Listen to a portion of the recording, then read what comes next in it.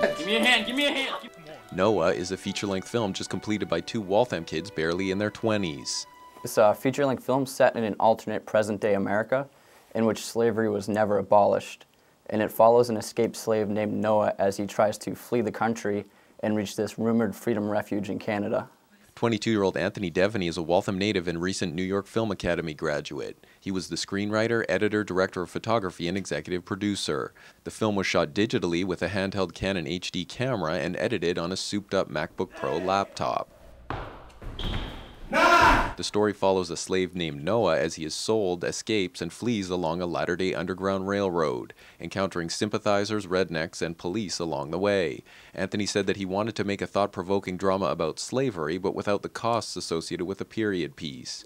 Noah will be screened for the first time at a Belmont cinema this week. James Deveney is Anthony's younger brother and a senior at Westfield State, majoring in video production. I really just love film. Anthony kind of got me into it late in high school. The two brothers formed a production company in Waltham called Identical Films and spent roughly $15,000 of their own cash on the film, which runs an hour and 45 minutes. James said the biggest challenge was scouting locations, but they lucked out in casting 26-year-old Andy Jasmine for the lead. Prove that you're from the refuge. We just knew we had a great feeling about him, and he was completely devoted to the project, even donated some money for us to help filming more of it, but he was just really a blessing. We were so lucky we had him. Like Anthony, James wore many hats on the production, including a turn in front of the camera under his brother's direction. What do you think they're doing out here? It was a little difficult at times, but I let him direct me.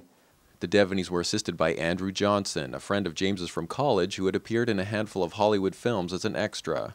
It was an eye-opener. It was interesting. You know, I kind of felt like I wasted money on my college degree. I got a lot of hands-on experience. I got to see firsthand how an independent movie is made. For a film with a crew of 3 and a cast of 4 principal actors and 50-odd others, Noah has a professional gloss, the result of 18-hour days, 7 days a week for 4 months.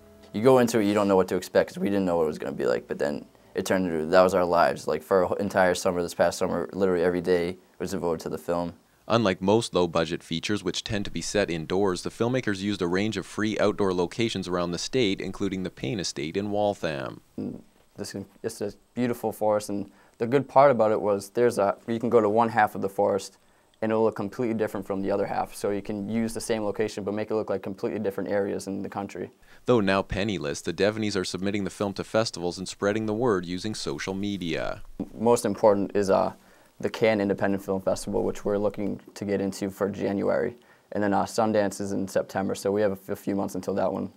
So what's next? The filmmakers said Los Angeles beckons, but for now Anthony plans to work on a drama script with a strong female lead while James sets his mind to a drama comedy. Like once we get to a certain point, we'll read each other's, but it's a really good system where we help each other out on our scripts. It was a great experience, and this is definitely what I want to do with my life. For Waltham Newswatch, this is Chris Wangler.